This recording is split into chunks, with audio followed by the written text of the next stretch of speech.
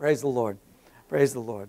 Luke chapter 17, we're building off of what took place last week with the days of Noah.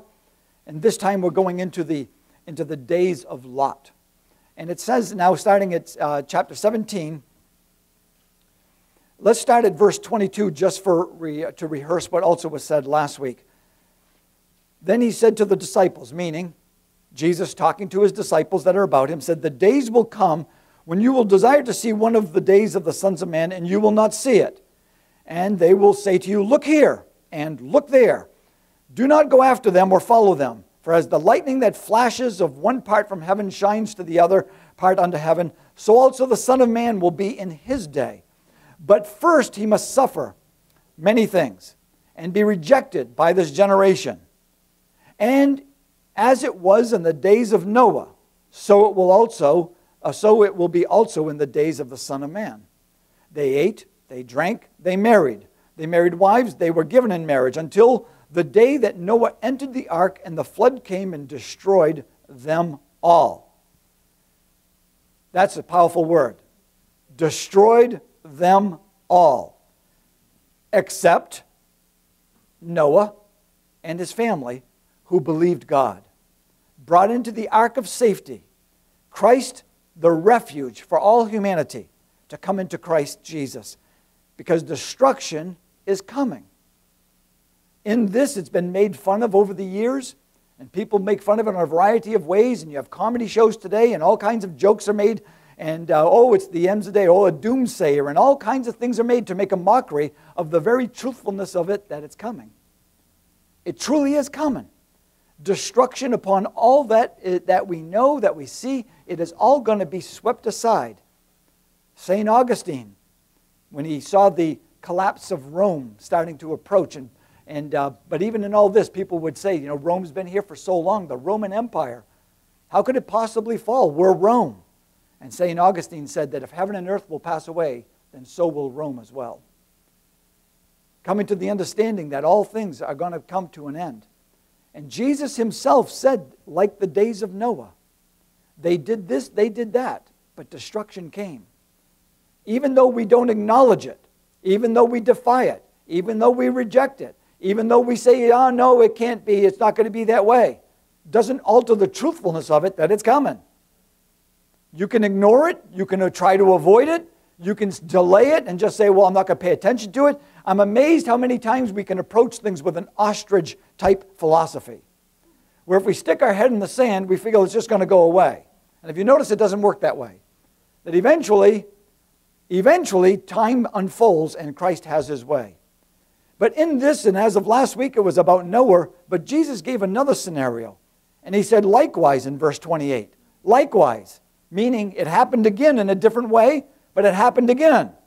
And another example was set in history for every person to recognize and know. Likewise, as it was also in the days of Lot, they ate, they drank, they bought, they sold, and they planted, they built. But on the day that Lot went out of Sodom, it rained fire and brimstone from heaven and destroyed them all. Within just a couple verses says the same thing. Do you think that maybe that Christ is trying to convey something to us? Destroyed them all. That means, all means what? Everything, everyone, everything that was there. Yep, moms, dads, babies, children, cattle, oxen, you name it, if it had breath, dead. That's the seriousness of knowing Christ. That's the weight that God Almighty puts on knowing and being in the will of God. Destroyed them all. Don't we not know, and have we not heard, that no flesh shall glory in the presence of God? What we hold as noble and honorable, he looks at and says, "I want no part of it." The flesh nature and all the things of this world, we look at and say, so valuable, so wonderful, so noble, so honorable, and a variety of things, and heroes are made out of. But even in this, that if we do not have the love of God, what's the Bible say in Corinthians? You're nothing. Nothing. God Almighty is sending us a message and has sent this message that destroyed them all. They ate, they drank, they bought, they sold, they planted, they built. Meaning, life is normal. Business as usual. Things went on as they always have gone on. Generation to generation. It sometimes can get to the point of normality that we grow older and we see things, well, that's just the way it is. Do we not know that even that we grow older is a signifying that there's a problem in our creation? The very fact that we grow older and decrepit and fall into a state of collapse, have a hard time getting out of bed in the morning, have a hard time even shuffling our feet here and there without tripping or having to watch things and see the wrinkles taking place and the gray hair coming and sicknesses and pains and aches are all signs that there's something wrong. It's not the way it's supposed to be, that sin is in the world. And it's devouring and decaying everything around us. But here's the good news. There's an escape. There's a way out. As there was a way out for Noah, as there was a way out for Lot. Simply what? Obey God's word. Lot listened to the word that came forth and followed and did in accordance with what they said. And in this found salvation, not destruction. And Jesus is saying likewise in those same days that they ate, they drank, they bought, they sold, they planted, they built. The buying and the selling of things. They did that.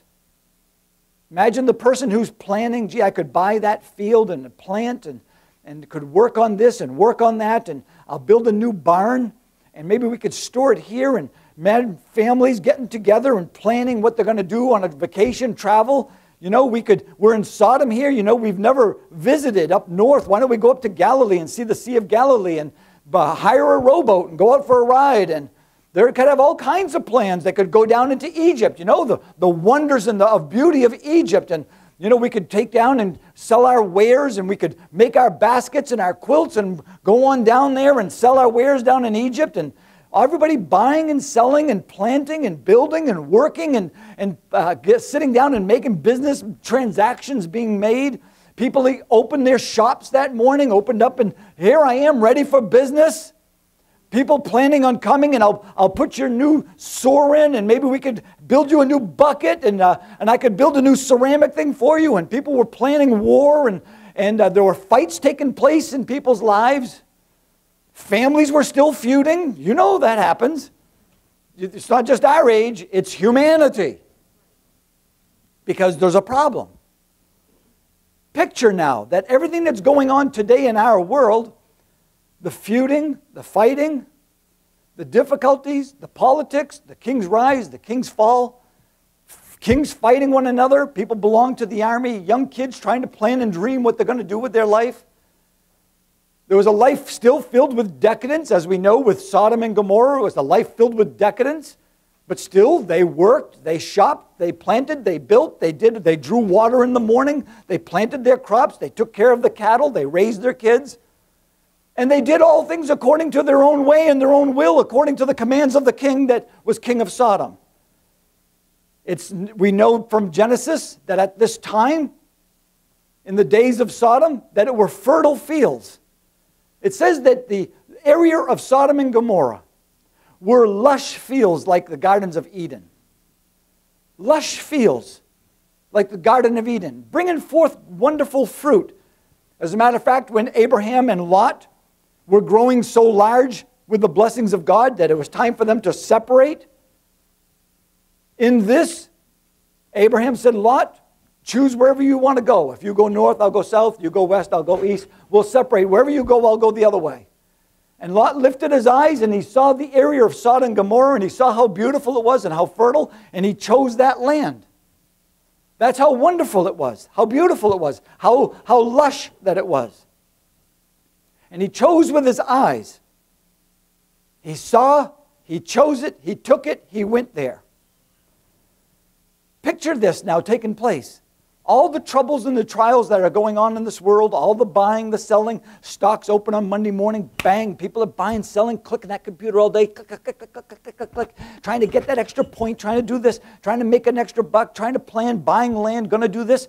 And in all this transact daily business.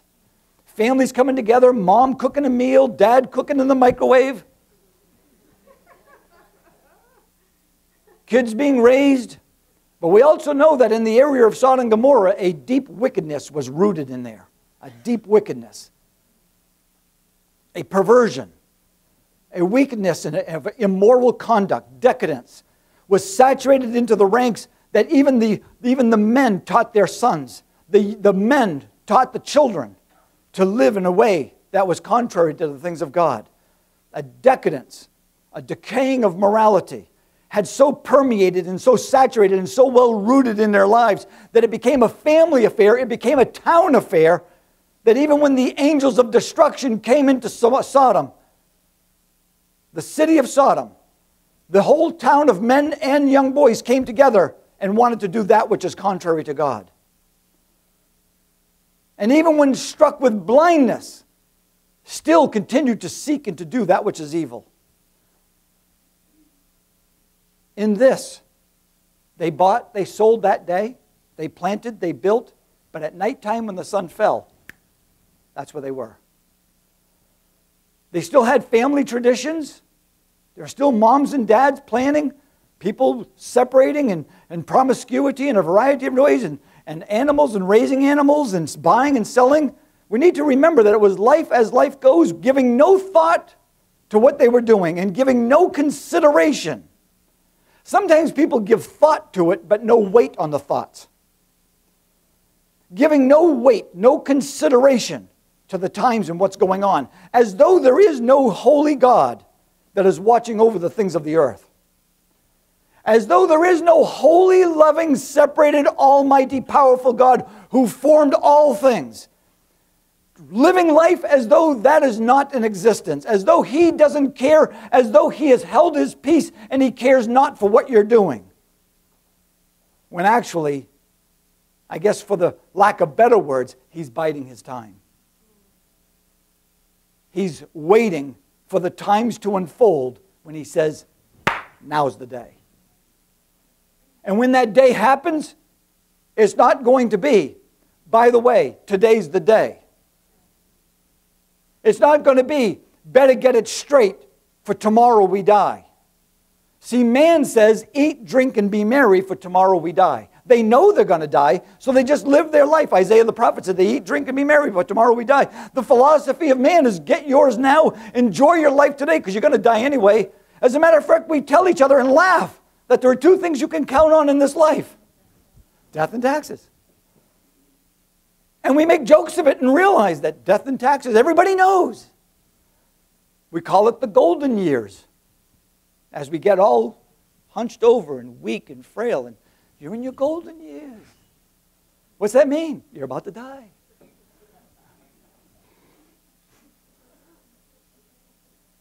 And that's what's going on. No one dies, they pass away. You have little nurses coming in now and do their holistic thing and over the bed. What are you doing? Helping them pass. Deceived. Devils at work. As though they have the energy to fix a fly. Deceived. Rather than realizing that there's a God in heaven who sees all things. And people today, in a variety of different countries, in a variety of different families and family endeavors, are living their lives as though, well, I'm just going to enjoy my life, and I'm going to get this, and I'm going to buy that toy, and I'm going to get this and have this, and I'm going to take a travel, and without giving thought to all the decadence that's really going on in the world. Do we realize what's going on today in Bangladesh? Do we realize what's going on in the urban streets of our cities today?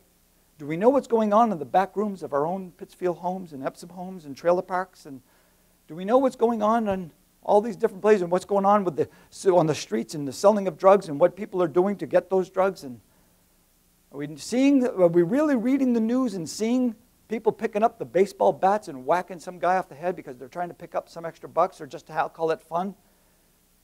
When you start seeing and realize what's going on, that we call them health clinics as young girls go in and have something torn aside inside them. And we just, well, it's life is normal. Just, it's life. Wish it wasn't that way, but that's the way it is. You know how it is. And we just look past it. Not realizing really what's going on. Young girls being sold, set up in brothels. We just look at it and say, well, you know, as long as I'm having a good day. Do we not know there's a God in heaven watching over these things today?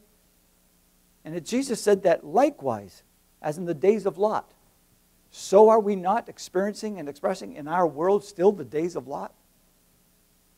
And says, as it was in the days of Lot, that they just bought, they sold, they planted. They're just doing business as normal.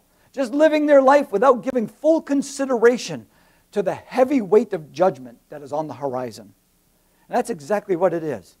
The heavy weight of imminent destruction, judgment of God, doomsday, the hand of God, the fullness of God's revelation about to be known, where wickedness will flee, where wickedness will try to... Jesus even said that they'll be crying out for the mountains to cover them, and there'll be no place for them to hide. Just as they hid in the days of Adam and Eve in the garden, and God Almighty cries out, where are you? He's not going to be crying out this time, where are you? He's going to be knowing exactly where you and I are. People today giving themselves, husbands giving themselves over to that which is not profitable in their own homes. Sneaking away off into this and to that and trying to lead their lives in such a way as though they're getting away with something without realizing that there's a God in heaven who knows exactly where you're at and is wooing you and calling you today. He's not going to say an hour before, oh, by the way, this is the time. I'm coming, so you better straighten up. Oh, I'm sorry, Lord. Yeah, okay, I'm sorry. And you know I didn't mean it. I just got swept away. It's the devil's. He's going to say, no, it's you. It's you. It's me. It's them. It's point our own figure at ourselves. Because we have a tendency sometimes, as the old Flip Wilson used to say, the devil made me do it. When in actuality, it's your submission. And God's calling for us to be holy and a holy people. And why don't I go and preach that instead to the people in the world? He told his disciples. He told his disciples. Because you know judgment starts right in the house of God. Every Christian you know, every believer you know, isn't that what God has to do in this church, our church, in us? Start with me, Lord. That this church and every person who comes in needs to recognize and understand the seriousness of God's Almighty's presence, God Almighty's coming, the second coming of the Lord Jesus Christ. And we can look at it and say, well, it's probably not going to happen in my day.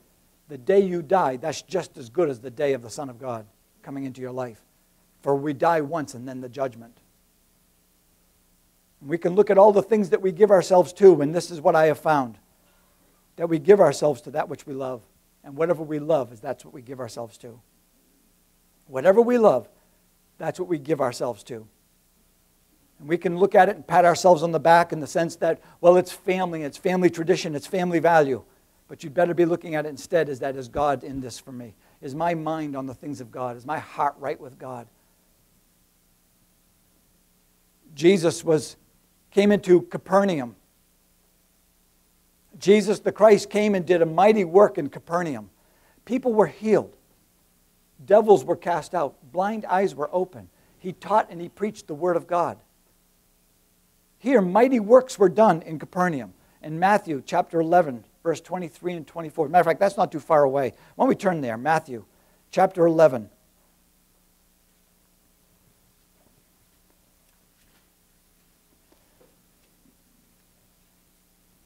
Matthew chapter 11, 23 and 24.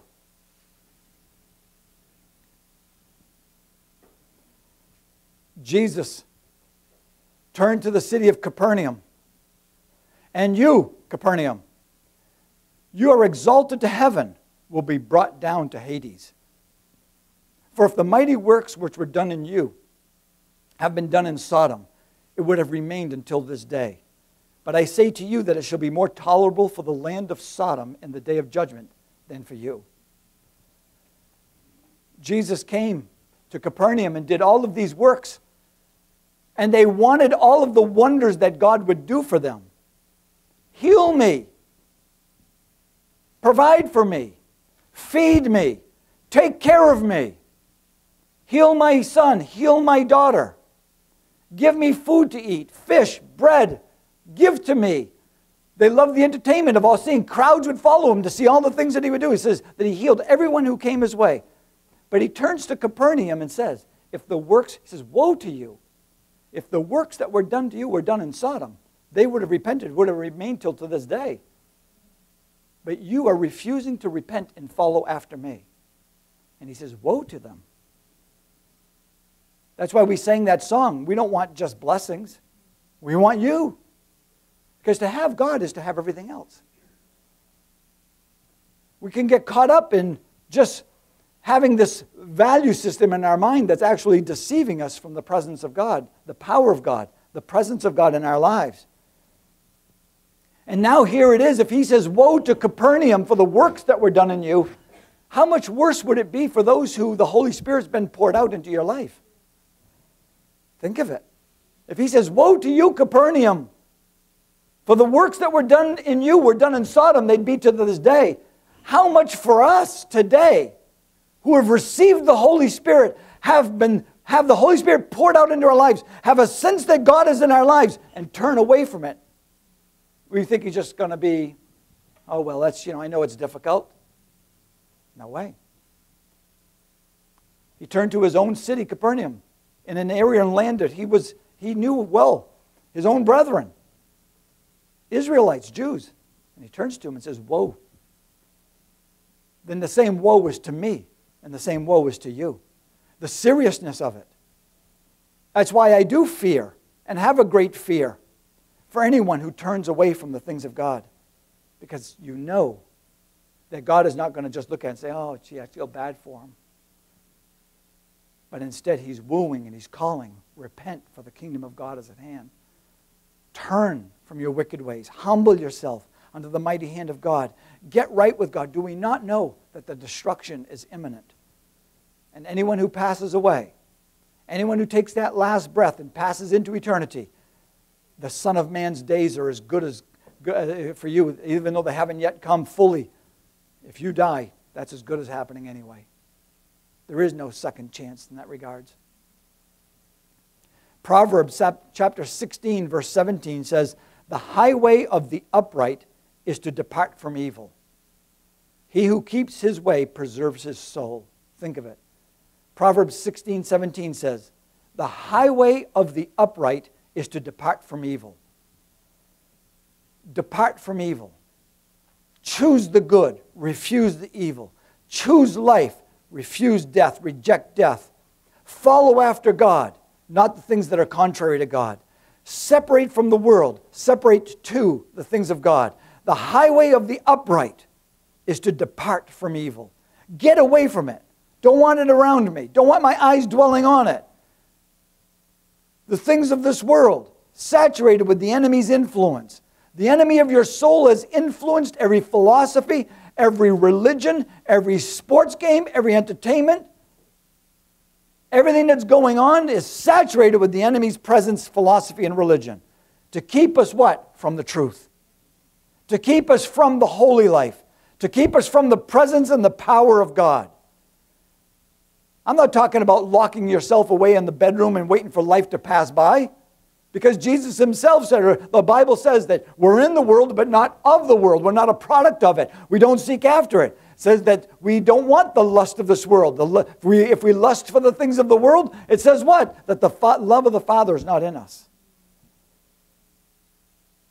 It's having this constant mindset that you are seated with Christ in heaven. Colossians says that we're seated with Christ in heaven. It says that if you have been raised with Christ, that we walk in him. That if we're raised with Christ, and it says, let this mindset be in you, that you are seated with Christ at the right hand of God the Father. That you're there now. That you live as a citizen of heaven, is what Philippians says. Recognizing that you are in Christ and that this old life is crucified. It doesn't mean that you can't go to the lake. It doesn't mean you can't go bowling. It doesn't mean you can't go someplace and do something and work and plant or build. It doesn't mean that you're not working for... It means that you are operating with a mindset that is no longer just human. It's now the holy mindset of Christ Jesus. It's no longer just your own heart and value system and traditions of family. It's no longer in that realm of decadence and disobedience and defiance. It's now saturated with the presence of Christ in all things. That God Almighty is in my life, and I'm led by the Spirit of God because the Spirit of God is in me, leading and guiding. But if we turn in indifference, if we turn no attention towards, if we put no weight on it and choose our own ways, if we say no to the things of God and want it this way, that way, I want to enjoy this, I want to enjoy my life. Gee, can I enjoy my life? Then all of a sudden you realize that you now get that worldly mindset, that human nature, Adamic nature mindset, that flesh nature that starts leading you down that callous road. And you and I start realizing that God Almighty starts slipping from our mind. And the mind of Christ all of a sudden is no longer captivating our lives, but the mind of man. And we become man-pleasers. And we start following after devil's influence and devil's suggestions and devilish thoughts. And the chaotic mind sets in, and you can't no longer discern between good and evil, right and wrong, black and white, because we're starting to choose our own way. There's only one answer. It's to fall upon our knees in all humility and say, Lord of glory, would you come into my life? Forgive me for going wayward and for choosing my own way. Would you come into my life and let your love permeate every aspect of my being? Let my mind come alive with the things of God. Let my eyes open to the things of God. And let me submit fully and completely to the Word of God in all things. You'll realize that what you and I called fun in this world was actually swimming through a cesspool. Hear me now when I'm all serious. That what people are calling fun in this world and enjoying this, that, and everything, filled with decadence, filled with the decaying of life, and all the things that we give ourselves to, I tell you today, it's like swimming through the cesspool. Instead of the fresh, clean water of the living water of Christ. That's why we constantly need to come together under the canopy of His Holy Spirit and say, Lord, would you cleanse me? Every time you and I walk through this world, your feet are picking up all the things of the dust of this world, the dust and the decay. It's my understanding, and I'm not known as a house cleaner, but it's my understanding that the majority of dust in our home is dead cells off our own skin. Gives you an idea of where we're at. That much of the what goes on in your own home that gives allergies and plagues is the refuse that comes from the insects that are in and about. Gives you an idea of where we're at. Did anybody ever show you that telescopic, microscopic type of technology that shows the things that are living on your body? I tell you, you'll be showering more than once a day with lye. You start recognizing and realizing, you know, what we call beautiful is not really beautiful. What we call lovely is not lovely. You and I have not seen beautiful and lovely till we see Him. Until you see what He's put inside of you, you have not seen beauty and lovely yet. You and I can look upon this cursed world and see all of the destruction and decay. And you see the mountains and you see the caverns and you see the deep crevices in the rocks. And we look and say, man, that's beautiful. And that's what's under a curse. That's what's been destroyed by the flood. Wait till you see what God has planned for a new heaven and a new earth. I tell you, it's nothing. Nothing can't even compared. Paul himself said that the sufferings that you are currently enduring cannot be compared to the glory. Never mind this world and the things that God made that we currently see under. Wait till you see what He really has planned. But the highway of the upright is to depart from evil. If we run after evil, run after defiance, run after decadence, run after disobedience, run after worldliness, go after it, give ourselves to it, then we're giving up the things of God. We have that Esau mentality, and the Bible called them profane. The Bible calls Esau profane. Whatever you give yourself to, whatever I give myself to, that's what I really love. Wherever I'm spending my time, energies, and thoughts, whatever I want in my life and whatever I'm going after, that's what you and I want. Doesn't matter where you're at right now and through the day. Tomorrow, Monday, Tuesday, Wednesday, Thursday, Friday. You could be working, building, pounding nails, building something, planting, driving. You're a deliverer. You're dealing with truck parts, car parts. You could be retired. You could be a mom. Doesn't matter what you're doing. Do it all unto the glory of God. Do everything with the mindset that you belong to Him. Let no cursed thing come out of your mouth. Let no plaguing thought come in that steals away that what God has for you. But instead we recognize that as it was in the days of Lot, that's what he says. Lot heard the word, destruction is coming. Flee from all that you know. Flee from this city. Flee from the lush grounds. Flee from your wealth, from your cattle, from your goats, from all the things that you have. Flee your own family. Flee your friends. Flee your area. Flee the bazaar and the streets and the lush fields that were around you and all the things that you chose earlier. Flee from it.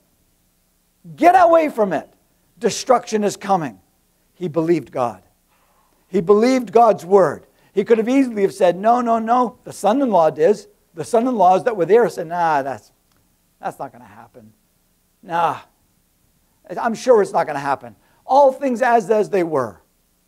We keep going, we're buying, we're selling. You're telling me that fire is coming out of heaven. You're telling me that fire and brimstone, whatever that is, sulfuric fire is falling out of the sky and going to destroy everything. God would never do that. God's not going to destroy this and that. And how many times I've seen people say, God would never do this, God would never do that. That can't be God. I don't want to serve a God who does that. And they put more weight on their own value system than His. And why do they think that way? So they can keep doing what they want and not yield to the Holy One of Israel. And realize that Jesus Himself said twice, destruction is coming. When He Himself said, destroyed them all. Everyone, everything. Fire and brimstone did fall out. It's made fun of over the years. Fire from the sky, fire and brimstone. Oh, he preaches fire and brimstone. Doomsayer, why bother listening to him? Let's go to this church. Let's listen to this blessing, and let's listen to that. I was reading in Isaiah this morning, and it says that they raise up seers and they raise up prophets, and they tell them to not talk to them about the truth. Tell me lies and tell me instead that everything's going to go well. And they raise up people to speak into their lives and to see for them and to say to them, this is what we want to hear. And they raise them up and they put them behind a pulpit. And they say, speak this to me instead. Speak lies to me. Speak blessing to me. Just tell me everything's good and everything's going great and everything's fine and all will be as it is. And the Lord said, I'm not with them. That's not my word. Destruction is coming. When Jeremiah was preaching, submit to Nebuchadnezzar in Babylon, that event actually happened. The Chaldeans, the Babylonians, King Nebuchadnezzar. Saddam Hussein himself said that he was the new Babylon, the new Nebuchadnezzar. And he was going to raise up Babylon. Look what happened to him. The truthfulness of it is he himself from Iraq in Babylon looked back over his own history and said, I'm going to raise up and be that new Babylon. He even started building an entire empire that looked like, and even found the very ruins of the Babylonian city and started building upon them to build it up. And Jeremiah was telling the people, submit to Nebuchadnezzar, it's of God. Submit, we're going into captivity for all of the evil that we've done. Surrender, submit, put yourself. God kept calling, and they instead said, no, we want to listen to our prophets. And the prophets then said, no, we have the temple. God won't do anything. No, we're in Jerusalem. God's not going to do anything here. And God, through Jeremiah, said, I'm going to fight against you. You can't hide behind the walls and the temple. Guess what? Ezekiel revealed, I'm not in it. And they kept looking and saying, and listen to this prophet, and listen to that one, and say, no, we want to listen to Hananiah, and they wanted to hear that everything's going to go fine. They're at the walls, they're about to breach it. No, it's not going to happen. God's for us. He loves us. And instead it was what? They came in and they destroyed them all. Not one stone was left on top of another. The temple was raped, torn asunder, taken down. The vessels were pulled out and brought to the Chaldeans in Babylon. Jeremiah kept calling out to them, repent, repent, turn, submit, surrender to God's will, surrender to the Holy One of Israel. This is the seriousness of it all. Example after example after example is in this Bible, and Jesus himself gave 2 of them. There are 3 stories in the Bible that are the most debated and the most disputed and the most defied in the Bible by the heretics, by the atheists, and by the doubters and the skeptics, the cynical. One is Noah's Ark, the flood. Jesus referenced it himself. The other event that is the most doubted, most disputed, most defied, that's held by the skeptics and saying this cannot be, it's too far-fetched, this possibly couldn't have happened. It's just a story, just illustration, was Sodom and Gomorrah's destruction. Jesus himself referenced it. And the third one was Jonah's whale. He said, nah, how can that happen? That couldn't have happened. And Jesus referenced that one as well, and referenced himself as one in the whale. The very 3 stories that are the most disputed in the Bible are the very 3 that Jesus himself pinpointed and pointed towards. And here, 2 of them, back to back. This is the seriousness of it. That people are giving themselves today. Look at your own neighbors. Look at your own towns. Look at your own cities. Look at the schools. Look at the way business practices are. Look what's going on where people are spending the money. Look at the amusement parks. Look at what's going on in third world countries. Look at the pagan things that are going on. Look at the spirituality. Look at the drug problem, the promiscuity problem. Look at the family breakdown. Look what's going on in China and all these third world countries. Look what's going on in the closets. Look what's going on in the back rooms of urban developments. Look at the crime. Look at the fury. Look at the kids. Look at the gangs. We got problems. Because Christ is slowly but surely being rejected, denied. I don't want anything to do with it.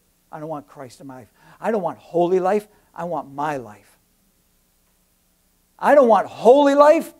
I want my life. I want to call the shots and do whatever I want. And this body is calling to eat, drink, and be merry. This body is calling to be loved, to be cared for, to be comforted. This thing is calling for pleasure. This thing is calling for, and whatever it wants, I'm going to give it. I don't want this holy life. I want my life. And no one's going to take it from me. I'm not listening to Dad, Mom, and I'm certainly not going to listen to that fool sitting behind this pulpit. But I'm telling you the truth. And you and I need to be tellers of the truth. It's coming. You and I need to be tellers of the truth. We can sit there in pride. We can sit there and ignore it. We can sit there and say, well, that was a little strong. We can do all kinds of things to try to deflect the truthfulness of it. But the truthfulness of it, it's for you and I. This isn't for you. This isn't for me. This is for us. The truthfulness of it needs to captivate our minds and who we are. To realize that people are dying everywhere. I went by just Still Oaks the other day and they were having a funeral. And I'm going by it and I'm realizing, I'm thinking about, right there, there's a coffin in there. Somebody's having a funeral for somebody. There's family crying in there. There's families hurt over there. You can just drive by and say, oh yeah, another one's dead. Put him in the cemetery, put him in a box, put him on the ground, move on with life. Or you can realize there's another soul right there. And there's people all around that, consoling one another, remembering when, looking at pictures, looking at medallions that they made, putting gifts and kids coming over and putting things in the box. And you can try to make it sound very religious, but does that person know Christ Jesus? That's what it comes down to. Because as far as that person's concerned, whoever it was on that day, just last week, and how many funerals throughout all the earth, that this is what's going on. For that person, the days of the Son of Man just came upon them. For once to die, then the judgment. So what is the importance of baptism on August when we have baptism? Boy, is it important. Boy, is it important to know Christ. Boy, is it important to be immersed into His presence, His character. We can ignore it right now. I'm tired. It's late. I'm hungry. Gee, I wish I was at the races. Boy, I could be at the Red Sox game. Boy, it'd be nice to be at the lake. Could go to a barbecue today. Boy, would that be great. Boy, I should have done something else this morning. You know, I go to church 52 times a year. I mean, I'm 51. I can't do 51. We can do all kinds of things to try to make it palatable to ourselves. But the truthfulness of it is, you better be a pursuer of God. The truthfulness of it is that we had better be people pursuing after God. The Bible says, pursue love. That's what it says. If we don't, then we're in direct defiance against His command. Purify our souls, we just sang. Lord, purify my soul. Help me, Jesus. Anybody coming into this church, coming as a new visitor, God's going to call to the north, the south, the east, and the west and call people to come here. We had better be people that are going to help them to grow in the knowledge of God. Not just be thankful, gee, our church is growing. Gee, we're going to have to expand our walls. We have more people coming. If they're coming, they better be growing. Amen? If they're coming, they better be deepening in the things of God. There's devils all around destroying lives. We need the Holy Spirit. We need to be driving people to their knees to call upon the Holy One of Israel. God, would you do something in their life? Our nation needs, our world needs, people need, souls need Christ. God, help us. I tell you today, the highway of the upright is to depart from evil. What is evil? Just read the Bible, and you'll start realizing that anything that is not of faith is sin. Boy, that covers a lot. Whatever is not of faith is sin. That's what he says. Without holiness, no one will see God. That's scary. Work out your salvation with fear and trembling. That should scare us right there. The seriousness of it is that they destroyed them all. And Lord, I don't want to be in the lot of all of them that are destroyed. I want to be in the lot that escaped the wrath of God. To deliver our own souls from the destruction that's coming. To declare it to everyone, Lord, would you do a work in their life? My prayer even right now is, Lord, that the seriousness of it would weigh into our souls. That the heaviness of it would come into our souls and realize that the devil has been having a heyday into people's lives. And I've seen families where the devil's so well entrenched in their family, it's hard for them to see clearly. It's hard for them to get out of it and think clearly. They're so entrenched in devils speaking all kinds of things in their lives. They're so wrapped up in devilish, like leeches around them, sucking the life out of them. Lord, deliver them in Jesus' name. To see young gals and young men running around like young bulls out there, doing all kinds of things, like dogs in the street. I get so bothered. I say, Lord, let purity and holiness come into their lives. We've got pastors and churches all through the United States right now, even all through the world on a Sunday morning, preaching all kinds of things that make us feel good about ourselves, rather than realizing that we are got to call upon the things of God. It's not about being entertained and putting on film clips from movies and secular movies and being entertained and feeling moved and, oh, that was wonderful. Oh, I was so moved. I was so moved. That's so wonderful. And then go live like the devil and like the world and do everything else. Then it didn't move you to nothing. We must be moved to our knees and say, Lord, like Isaiah when he saw the Lord, I'm cut off. Lord, help me. To come to that realization that we're not looking to move your emotions. We're not looking to move your feelings. We're looking to move you to call upon the things of God. That's what this church is about. It's about the humility of God, about the power of God, about deliverance of God, about calling upon the things of God, and to make us into a church of holiness, a church of love, a church of the Holy Spirit. And when the Lord increases us, Lord, that He would give us depth in Jesus' name. There's too much junk going on, too much stuff, too much fat, and not enough meat. I mean, how would you like to go? I know a lot of people like going to Johnson's restaurant. How would you like to get, like, steak tips? I know it's 12 o'clock. Steak tips delivered. A roast beef. Get a nice ribeye delivered. And they bring it out nice and hot, right on the plate. She goes, here you go. And it's just saturated with fat. Just a few slivers of meat. Every so often, here and there. Look, I say, I paid $18 for that? $18. For that? I'm not going to buy that. Give me some meat on this. I don't mind a little fat, but this is ridiculous. And yet every Sunday morning, pulpits everywhere are delivering that same meal.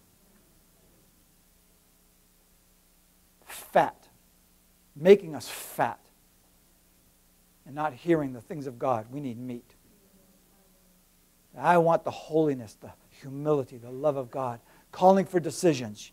Stop being cowards. Let us be a church that, America church, rise up, awake, awake in Jesus' name. Come to the revival that God has for you, a revival of consecration.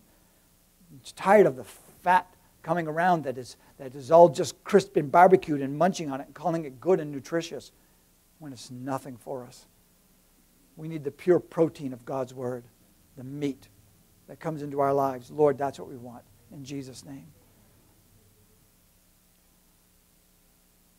I don't want to be Capernaum. Capernaum Assembly of God, where we come in and we watch all that God is doing and walk out the same way and never follow Him. I don't want to be Sodom Assembly. Definitely not. And yet, and I know how this sounds, but that's what's going on in many churches even today. Many of the very religious denominations today that were once the revival of America are today could be called Sodom. Sodom Church, Sodom Community Church. Because they're allowing and permitting that which exactly what was done, that was called evil, and permitting it. Being excused. I want the highway of upright church. Highway of the upright. Not in arrogance, not in high-mindedness, not in the nose lifted up. Oh, you're not quite ready. You haven't measured up. Don't you know who I am? I'm an usher. Usher. I've got this position appointed here, anointed. It's me. Pen, paper. So much foolishness on such foolish stuff. And sadly to say, I've gone into many churches. That's exactly what we're doing. I'm not here today, and I know you know my heart. I'm not here today to slam churches. I'm here to slam all the stuff that's going on. This isn't a matter of tear them down so that we look at it. I'm telling you, this is what's really going on.